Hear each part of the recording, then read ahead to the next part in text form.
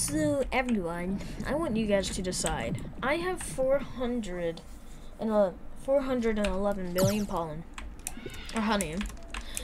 I'm wondering from you guys, do I buy the golden sprinklers right now? Because I can easily buy this right now. Or do I just save up for the petal wand when I unlock my first spirit petal, which is actually going decent, as you can see. I still am working on the wind shrine because I'm also trying to get the honeycomb bell at the same time, so I do need oil, a lot of them, but and enzymes. I need 50 enzymes. But anyways, basically I'm saying this to like ask you guys if I should buy it.